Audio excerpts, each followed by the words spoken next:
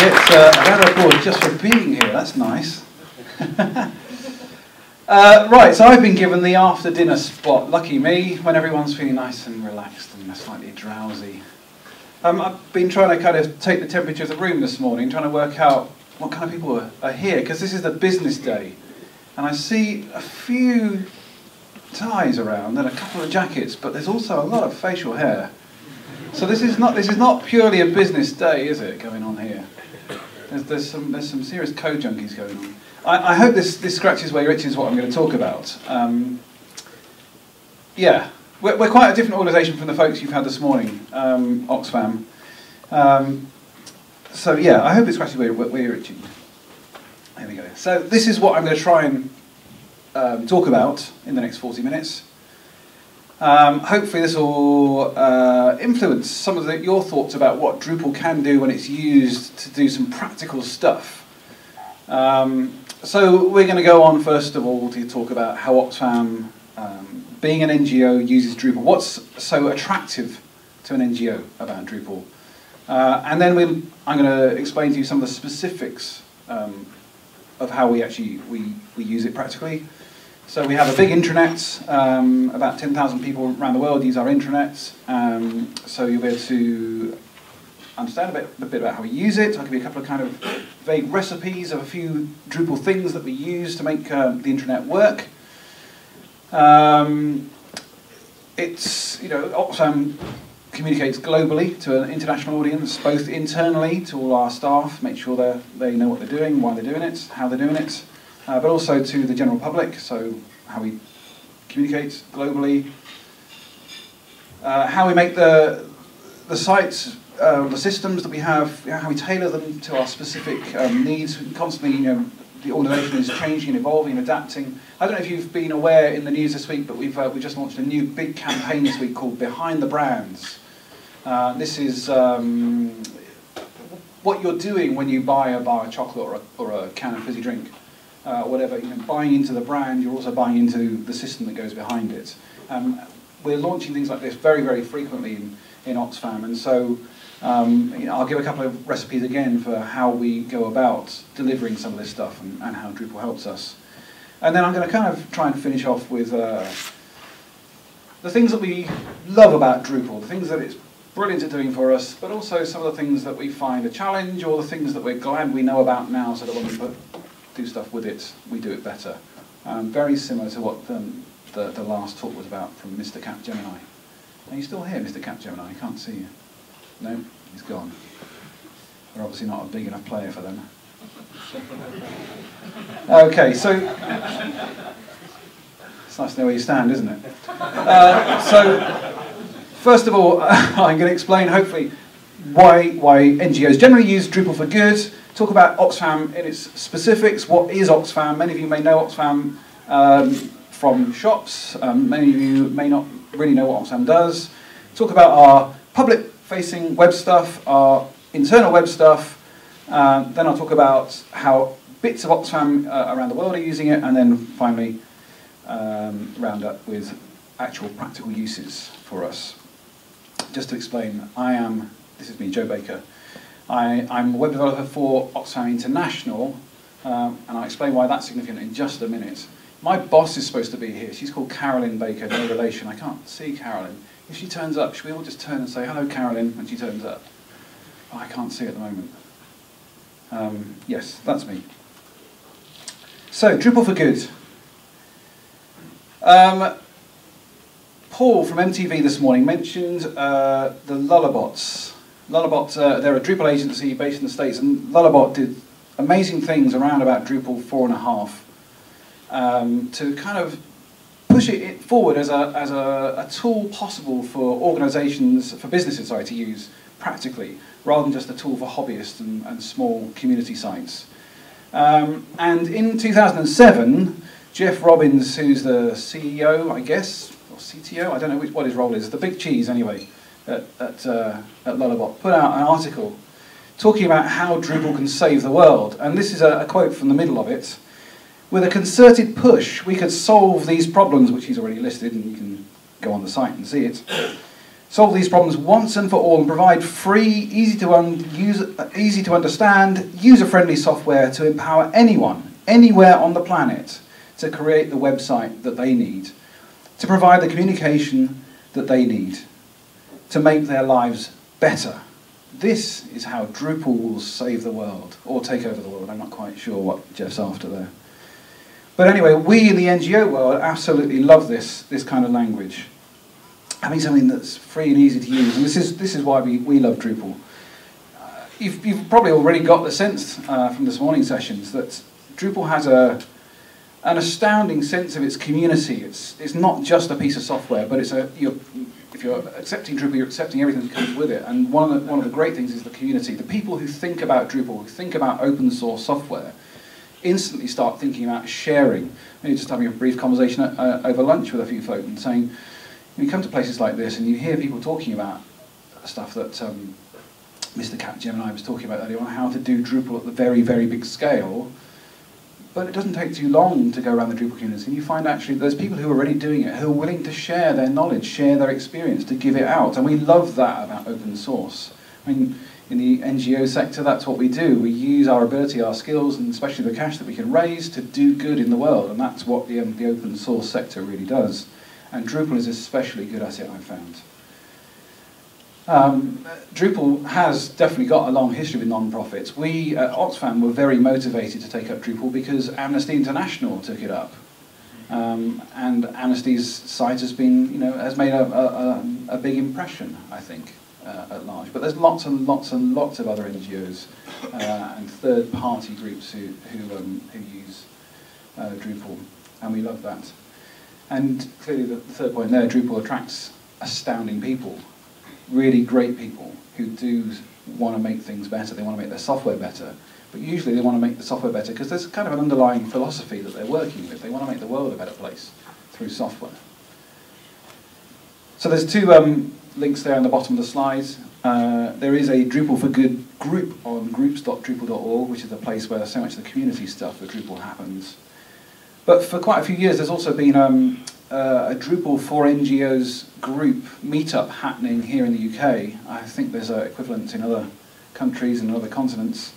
But certainly that's been a really important part of NGOs using Drupal. Hi, Carolyn. I told everyone you were coming, but you weren't here yet. Yes. So this is why we love Drupal. We love it for its community. We love it because it's free. Well, it costs no money to use it. It's not free. It's free as in beer. Someone's made the beer in the first place. We love it because it's incredibly powerful, as you saw from Mr. Capgemini first in the previous session. It can do incredible things, do huge sites at huge scale. It's astonishingly extensible. You download a core system, but the amount of modules you can add to extend it to your particular uses and the amount that those particular modules can be extended themselves is astounding. And if it doesn't exist, if it's not there already, well, it's pretty easy to build it, whatever tool it is that you want. It is pretty damn comprehensive. Pretty much everything you want to do with Drupal has been done already, or being done, and you can get involved in the process of it happening. We love it because it's robust. It's certainly been proven, as you saw from some of the slides earlier on. If MTV are using it and serving all of their users, man alive, it's been proven, quite apart from people like the White House and Eurostar and who else? IBM use it. If Big Blue use it, man alive, it must be it. And we find that frequently Drupal does do magic. So something about NGOs, the NGO sector, and particularly Oxfam International. Of course, no NGO is like another NGO. Every single one is different. Every single one does its work in a different way. But there are lots of crossovers and lots of ways we think about the world that are similar. This is Oxfam. If you don't know us already, we are an organisation who seek to make the world a better place, a world without poverty and a world with greater justice. There's kind of four main things we do. We work on emergency relief and humanitarian relief. We do development projects when the emergencies aren't going on or after the emergencies have gone on. how to help people return their lives back to better than they were before. We do big campaigns. We're a big campaigning organisation, and much of that is about enabling the general public to get involved, to understand the issues, to be equipped and enabled to transform the world. And the fourth big thing we do also is advocacy. We try and work to get local, national, transnational governments to change the way they do things to make the world a more just place.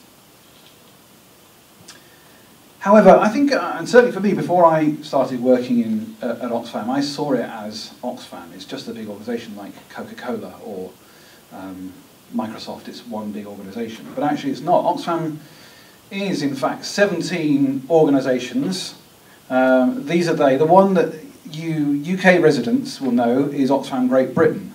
And the reason why you'll know it as Oxfam rather than Oxfam Great Britain is because they got there first with using the name Oxfam. So look on their website, the logo they have is Oxfam, whereas all of the others use the name kind of as a sub-element on the main logo. But actually there are these 17 national Oxfams. Most of these national Oxfams have become part of Oxfam because they were once previously an independent organisation basically doing exactly the same thing in pretty much the same way. And it made just so much sense to work together. And so you'll notice two there have got a slightly odd name. The Spanish one on the top on the right-hand column, Intermon Oxfam, was Intermon and is now part of Oxfam, and they haven't dropped the Intermon part of their name. Maybe they will in the future, I don't know. Similar for Oxfam in the Netherlands. Oxfam Novib, it's known there. Oxfam in France was, for quite a few years, Oxfam France Agir ici, for those kind of reasons, and it's only in the last year or so where they've dropped the Agir ici bit. So all of these organisations have kind of grown together, or many of them have grown together to form the one big Oxfam. That does mean that kind of some of the relics are free to determine their own destiny to a degree within the limits of kind of membership of the Oxfam family, Oxfam Confederation, but they are basically independent organisations. Then there's this one extra bit, and this is the bit that I work for, Oxfam International, and we exist to do a few things, but we're basically to try and get these Oxfams working as one Oxfam, talking with each other, coordinating with each other, making sure that when they publish stuff it's not going to have ramifications for other people. For example, saying things about the Chinese government which might cause problems for Oxfam Hong Kong, you know, for example. And we do lots of other things. One of the key things is that when we work in the field, responding to emergencies or doing development work, we may have an experienced practitioner from here in, say, water resources, an experienced practitioner here in disease, experienced practitioner in talking to the media, from different Oxfams. You bring them all together to make one coherent team. You can't say that's someone from Canada, that's someone from New Zealand, that's someone from Mexico. You say this is Oxfam International. So that's one of the things that Oxfam International does. One of the impacts on Oxfam International is that the affiliates don't want us to stamp on their toes. Affiliates is the term we use for the members of the Confederation. Understandably, you know, they don't want us raising money in, let's say, the United States of America, just picking a random example from the list, because, I mean, everybody else is exactly the same as Oxfam America. They don't want us to raise money in their domain. They want that to be something which they can they raise themselves. And so part of our constitution is that we, Oxfam International, aren't able to raise our own money. We subsist on, I think it's something like a 3% commitment from annual income from all of these affiliates towards our budget. And yeah, so that's how Oxfam fits together. Now, because of this kind of spirit of independence, what you'll find looking at Oxfam sites is actually slightly similar to MTV in that you'll find a bit of everything going on. Plone was quite dominant for a few years. If you don't know Plone, it's a mega open source system, absolutely enormous, but unfortunately a rather small development community. Doesn't quite move as fast as other open source tools like Drupal and WordPress, for example. Oxfam International used to be on Plone. I was brought in to work with the organisation when they moved from Plone to Drupal. Oxfam America are still using Plone. WordPress is used in a couple of places. I think Oxfam Australia use that for their public site. I've got a feeling Oxfam Japan do as well. There's one or two sites that do it just in straight PHP coding from scratch, which is impressive. Oxfam France, I think, use SPIP. Oxfam Novib in the Netherlands use this Smart Site Experience. I've never heard of it before. ASP.NET type thing, I think. Oxfam Great Britain, which is the biggest part of Oxfam, has actually just migrated from doing it all by hand in HTML pages. Can you believe that? Pretty much. To using Sitecore and Telligent, which I don't know. But over the years that I've been there, which is only 5 years, Drupal has become more widely adopted. Partly, I think, because we at Oxfam International have done a pretty good job with it. Partly because Drupal has had continuing wider adoption in the NGO sector. So back to the little list, just to point you at how much of the organisation is now using Drupal for their public websites. Oxfam Canada are, Germany, India, Spain, Ireland, New Zealand and Quebec. Oxfam France in italics because they're just about to move onto it. I met two lovely folk from France today, one of whom is I can't see you, you're here somewhere. Ah, there you are. One of whom is a developer who's just started talking with France about a project that I'm working on at the moment, which is kind of exciting. So yeah, almost half of the organisation is now using Drupal, which is brilliant from my point of view. However, we're kind of at a slightly odd place in that many of these affiliates are using Drupal 6. Most of them, I think, are using Drupal 6. And what with the old financial crisis and all, can't really afford to move to Drupal 7 just at the moment. So they're in a pretty difficult situation, especially, I think, Oxfam Spain, with Spain's terrible experience of the financial crisis. They're particularly suffering. There's also another complication, which is that Oxfam globally is moving to a new brand, partly because we have this kind of spirit of independence. The way the brand has been put into practice over the last decade or so has been a bit random. One of my colleagues took a journey from Oxfam Spain back to his office in Holland and travelled through 3 or 4 different Oxfam domains to get there. Because he stopped off on the way to see people in Italy and through France, obviously, and was astonished at the huge variety of promotional literature that he picked up at various different places along the way. It'd be hard to believe, he said it to me, it'd be hard to believe this is the same organisation. So as a result of that, we are moving to this new brand. We call it the Global Identity. And these slides look particularly spiffing because they're in the Global Identity slide template that we have. And that's creating an added complication for these affiliates to move their website to the new theme as well. Sorry, to the new brand. So we're using Drupal, but there are complications. So I'm going to talk to you a little bit about the public websites that we have at Oxfam International, how we use Drupal for them, a couple of quick recipes on interesting things we do. We have 2 main public websites, www.oxfam.org and blogs.oxfam.org. They look like this at the moment. That's the current, or the old brand, and very soon they'll look like this. It should have happened ages ago. It should have happened in July last year. And then it should have happened in September. And then it was going to be November, and then December. And then it was going to be early January. And we're 1st of March, aren't we, today? So, yeah, don't hold your breath. We're working very hard. We're doing a lot to try and get this site live. We're moving to the new brand. We're moving to Drupal 7. But also, the new brand requires a different way of communicating, a different way of talking about what we do. And so there's a huge amount of content, kind of reorganization, rewrite, and so on going on with our site. So we're trying to do a lot but it should be live soon. Come on, please. It's taken ages. So the main site does these things. Obviously, it's the front door of the organisation. It's about the message of what we're trying to do. So we talk hugely about the emergencies that we're responding to. And our site comes under huge stress when there is a big one like the Haiti earthquake or the Asian tsunami. So the stuff that Mr. Cat, Joe and I talked about this morning, the high performance stuff is really important for our website in order to cope with these massive peaks we sometimes get. And you just obviously can't predict when they're going to happen.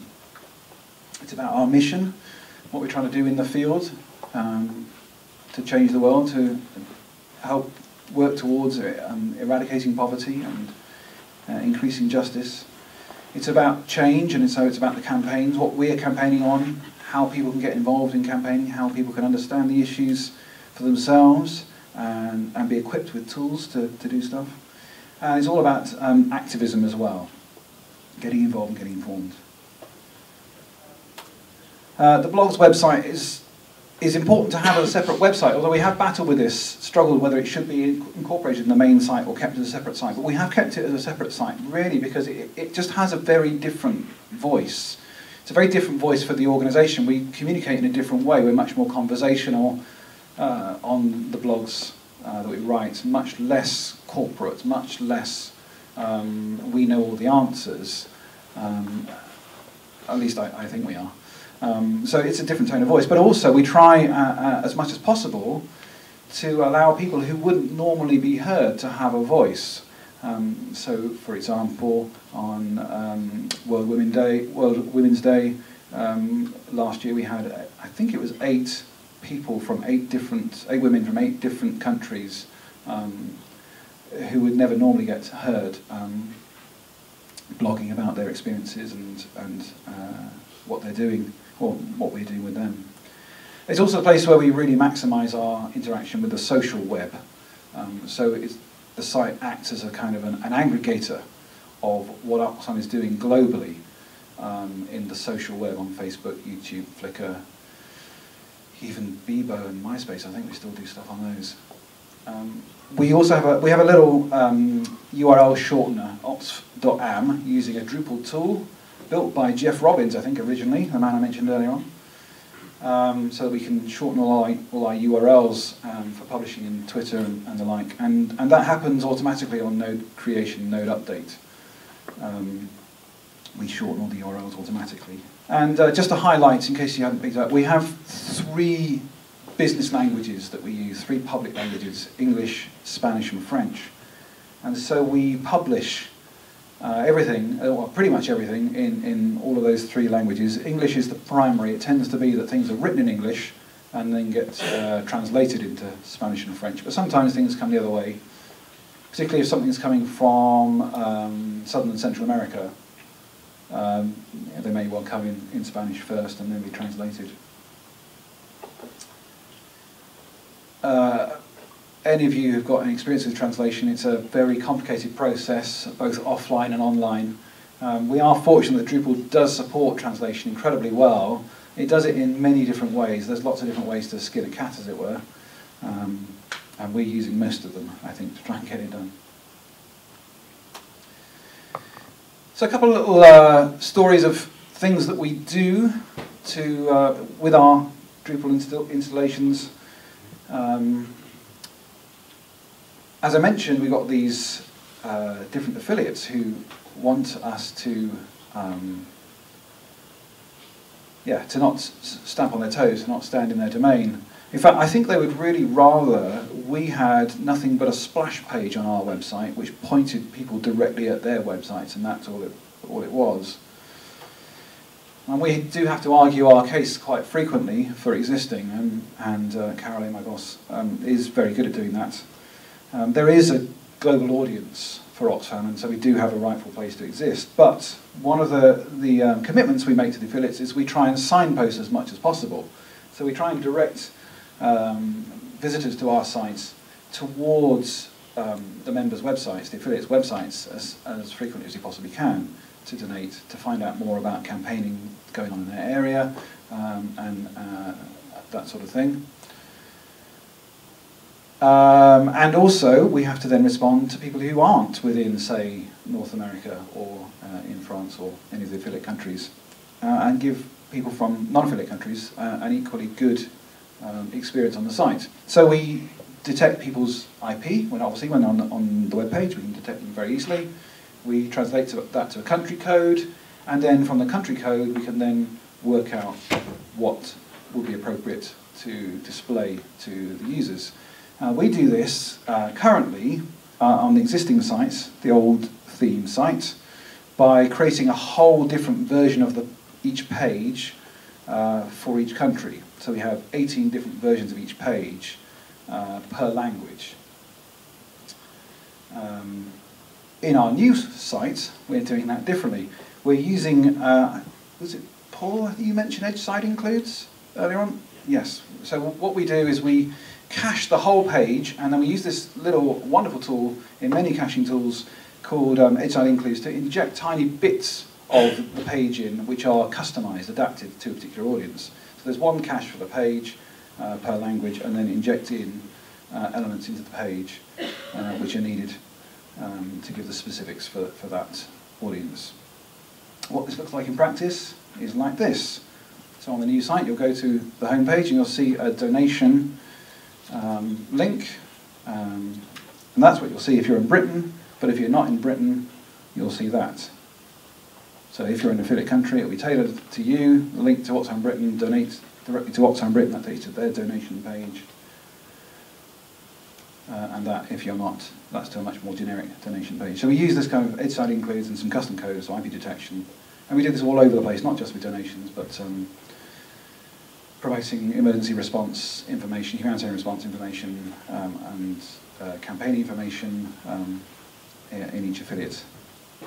It looks like this as well for our social media. So if you're in Britain, you'll see this in the footer of our site. We're aggregating all the social media. So the top one there is Oxfam International's social media. This is social media from Great Britain, and this is a list of all the rest. You'll see that if you're in an affiliate country, and you'll see that if you're not. Very simple IP detection. Second recipe of stuff we do. We had a very big campaign go live 2 years ago. The biggest campaign, I think it was 2 years ago, biggest campaign we've ever done, maybe a year and a half. The thing that I mentioned behind the brands that we've done this week is actually part of this larger campaign. The campaign is called Grow, in Spanish and French, and it uses those three tools you just saw, spaces, features and context, to make it happen. These are three kind of mega modules for Drupal. We really like them because they allow us to create sort of micro sites within a main site. That's one of the main things that was wanted for the Grow campaign. It needed to have its own identity, its own set of colours, its own template, particularly as it was advancing onto this new brand before the main organisation or the rest of the organisation was. And so it needed to have its own look and feel within the site, whilst kind of still retaining the architecture of the rest of the site. Spaces allows us to do this. Spaces is a big module that essentially overrides the global variables of the site for a particular area. So you can say within this space, if this space is active, then change the logo to be this, change the main language to be this, change any of the variables you want to. And each space can have its own different set of variables. It uses features. Features, again, is an incredibly powerful module for capturing kind of elements of the site, elements of how the site should work. And then those elements can be turned on and turned off as a whole. So you can capture content types and particular page layouts and lists of things. You can create blocks and all kinds of other elements and capture them all in one complete feature, and then just turn them all on in one go, or turn them all off in one go. But features is aware of spaces, and so, or spaces maybe is aware of features, so that the space can say, well, in this space, this feature is on, even though it's off in the rest of the site, because the space will override that setting. And then the third thing is to use context module, which context basically does stuff according to the context of the page. So it might change the design. It might change or show or hide different blocks on the page, enable or disables various regions. It kind of reacts, it responds, allows the system to do stuff. And so these three work really, really well together. And we've employed it for the grow sort of area of the site. So a general campaign within the new Oxfam site will look like this, but the grow campaign looks different. Old, new. And that's what spaces, features and context do for us. And then the third recipe I want to talk about with the public site is actually something which I'm working on at the moment. Still, the thing I mentioned about talking with Oxfam France about, our developer friend from France, is that our, as I mentioned, our affiliates are struggling for one reason or another to move to the new brand and to move to Drupal 7. And so I'm working at the moment actually on making a base theme and starter kit. Paul, was it you who talked about that, MTV? Base theme and starter kit? Yes. To enable the affiliates to be completely on brand, 100% brand compliant when they use the base theme, and then to take that base theme and kind of adapt it by using the starter kit, take everything which is the way in which we should be communicating style-wise, look, feel, layout, and then add on to it any particular elements which are specific to their context. This is going to be a first for us. It's going to be a fully responsive design, which is what Capgemini folk were talking about. But if I'm building this, it makes a lot of sense to build some of the features which provide the kind of underlying tools for the theme to work on. So, you know, everyone's going to want to have an image gallery, some press releases, policy papers. You know, there's loads of features that we want to have on all kinds of sites, and then some which will be very specific to particular organisations. For example, Oxfam Germany, they have lots more shops than Oxfam France does, for example. So Oxfam Germany may want to have a feature which has a shop content type and a map and a whole lot of stuff that goes with that. And I'm going to create this all together for them. I am creating this as we go into a distribution with an installation profile, so that as Oxfam affiliates work with this, they can say, yes, I want that feature, no, I don't want that feature, as they're installing it, and be up and running with an empty, but nonetheless fully working Drupal 7 site pretty damn quickly. And the most exciting thing for us is we're doing this actually as a collaborative project. So I'm talking with Oxfam Canada quite frequently. Oxfam New Zealand and Oxfam Ireland are interested in making this work with us. Oxfam Germany are eager to do it later in the year, and Oxfam France are eager to move on with it. So we're doing it as a big collaborative project. And in practice, it will look a bit like this for the theme. Everyone will be able to use the base theme, and then if they decide to work with a sub-theme, use the starter kit, they'll take everything that's already in the base theme and adapt it. The intranet.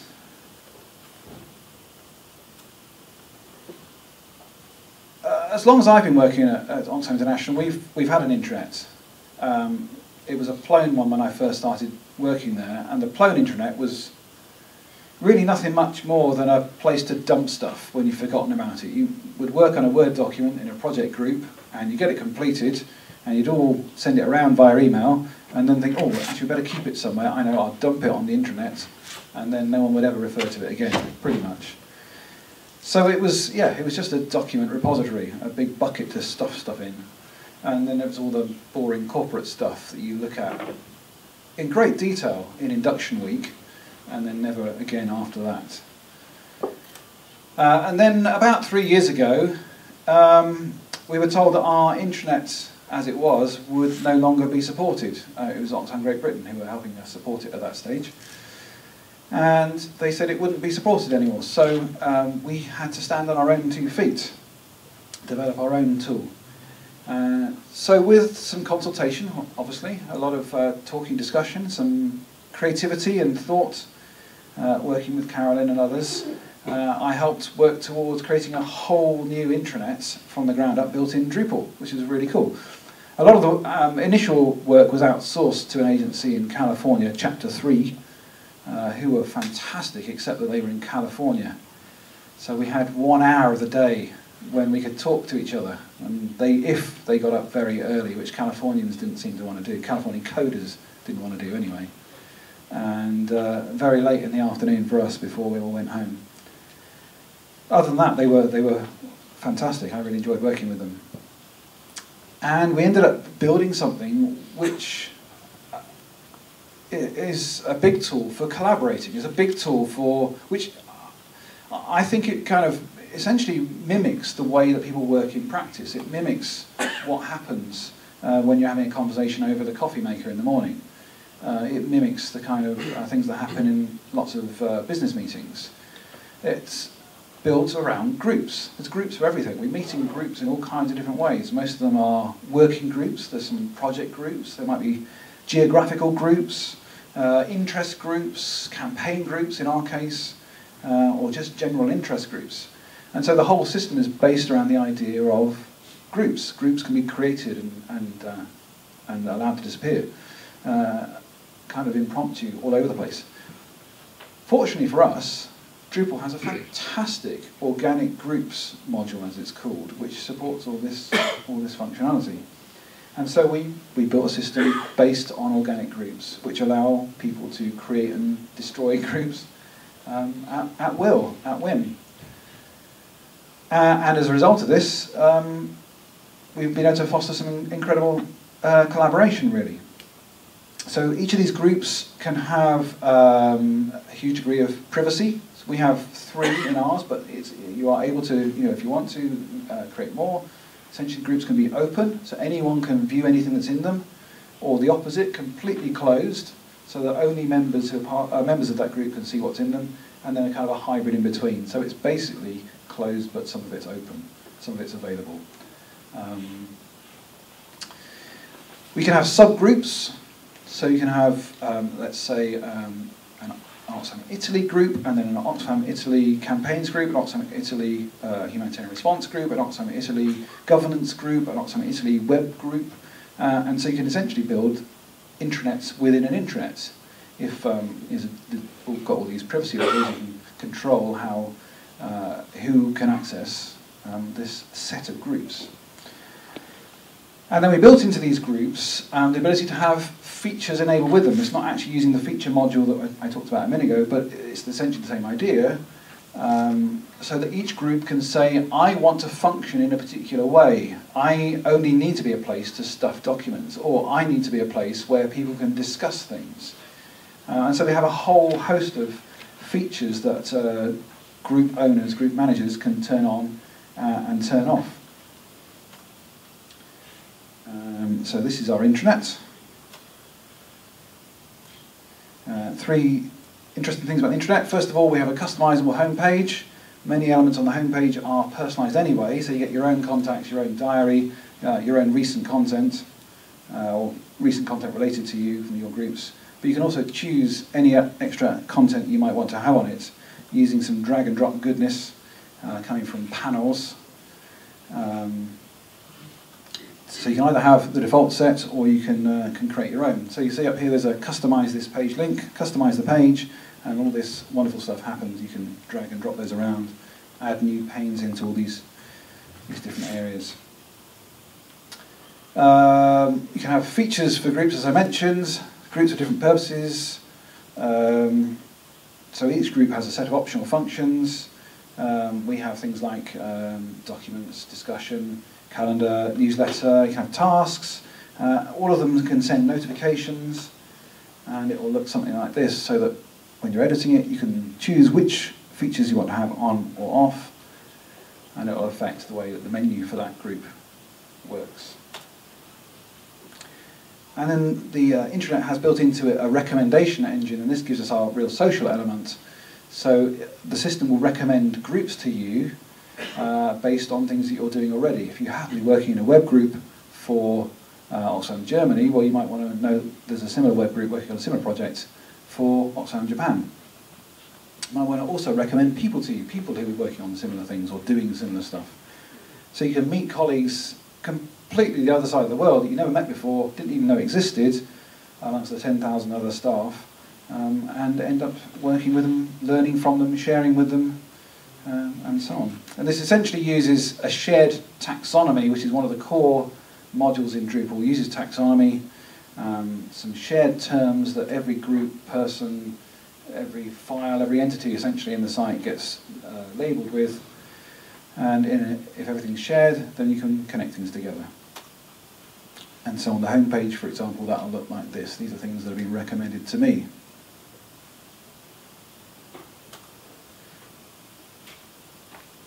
I'll just briefly talk about what's happening elsewhere in Oxfam with Drupal. As I mentioned, these are the Oxfams who are using Drupal. Now, I don't know a huge amount about what they do because we are all independent from each other. I have worked on the Oxfam Germany and the Oxfam India sites. I built them originally, although they've been taken on since then from me quite a lot. But I know that they do lots of the similar stuff. They all have press releases and image galleries, and they all do campaigns, and they all have policy papers, and some of them have distinctives like Germany with their shops. But I know that virtually all of them are connecting with external APIs of one kind or another for donations. They're connecting with external donation services, and they all have to deal with different degrees of security, payment law, and all that sort of stuff. Some of them, I think, Oxfam New Zealand, or I may be wrong, but I think Oxfam New Zealand are using some internal payment with Ubercart. And but I think pretty much everybody else is doing it externally. Most of them are integrating with some sort of CRM of one kind or another, and many of them are integrating with external campaign tools. But I can't really say any more than that, I'm afraid, on these Oxfams. So just some final thoughts really on working with Drupal, the things that we like about Drupal. We love that the software itself is free. And so it's easy to get in, it's easy to say, I want to build a new site, I want to build a new tool that does this. We love it that it's incredibly adaptable, almost infinitely adaptable. It's really easy for me as the developer for Oxfam International to be able to say, there's a module for that, or to be able to say, I know, I can build you a module for that. I love it that it's, or we love it that it's really comprehensive, that it covers pretty much everything we want to do. It's very easy to say to campaigners, yes, we can support you, and get on and do it in double quick time. It's really easy to use. Well, certainly Drupal 7 is really easy to use through the user interface, and it's getting much, much better. There's loads of tools being done to it. We love that there's an incredibly big user community, and we love there's a great developer community, and we love that they love talking, discussing and helping out. We love that it's robust, we love that it's dependable, and we really, really like that it's got a strong permissions layer in it, so we can devolve authority for publishing and managing content. About using Drupal, which I think are really important to take into account. It's not feature complete. When you get Drupal out of the box, you've always got to work to customize it to your particular needs. That customization process is hard, and it takes a long time, just like Capgemini said earlier on. It's like any other big system. You have to do stuff to it. Because it is so customizable, yes, people can do huge amounts through the user interface, and that's absolutely brilliant, but it's really good to have easy access to someone who can help you tune it, whether that's a really good user interface user or a great developer, like MTV clearly have in Paul. You need to think very hard about your hosting for it. If you're going to make it, especially if you're going to run a big site, you need to take into account many things about performance and scaling, good caching, and other performance tools. And as with any website, just because you launch it doesn't mean it's done. There's always more stuff to do. There's always more stuff. And that's great about Drupal. It is so easy to do more stuff to it, but it's constantly, there is work to be done, there's bugs to be dealt with, and yeah, so that's what we know now about working with Drupal. So that's the end of my talk. I think that's just about.